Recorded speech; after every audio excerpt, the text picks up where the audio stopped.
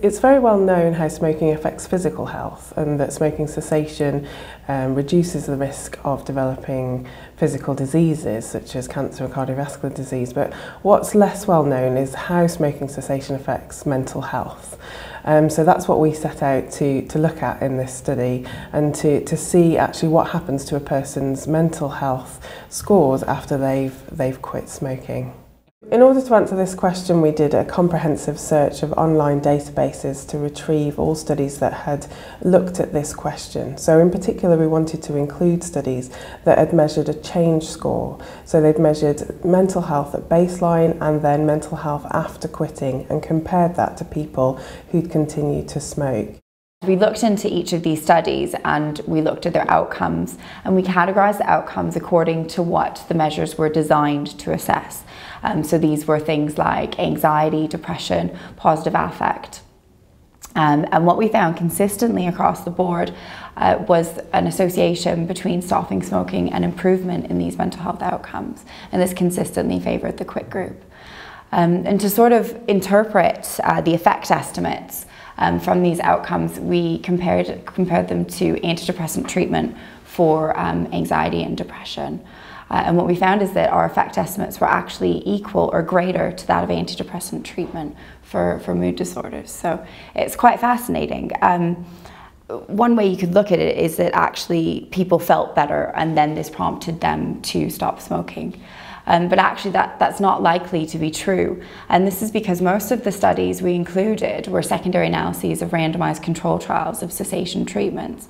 So in these trials, most people tried to stop smoking. So whatever happened to their mental health happened after they stopped smoking.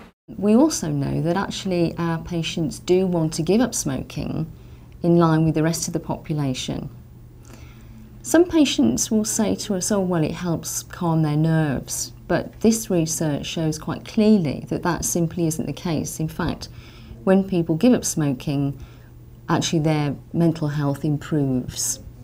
What we need to think about is how we can raise awareness in mental health professionals. How can we help our patients give up smoking? What are the things that we can actually do?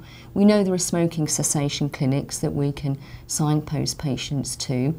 Perhaps we should learn how to give very brief advice. Perhaps we should also be prescribing stop smoking medications. And also I think there's possibly an attitude among mental health professionals that we think perhaps we shouldn't stop our patients smoking because we'd be depriving them of one of their pleasures. But again, there's no real evidence that this is the case at all. One of the things that we often find when we talk to patients is they'll say, I need to smoke because of my stress, doctor.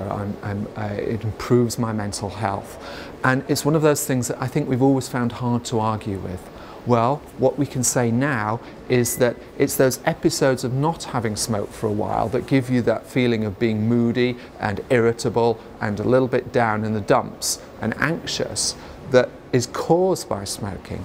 And when you stop smoking and have stayed stopped for a while, those episodes will disappear and overall your mental health will improve. So I hope these results will give GPs new confidence that they can tackle smoking in those people who find smoking such a crutch for their mental health. In fact, probably the opposite is true.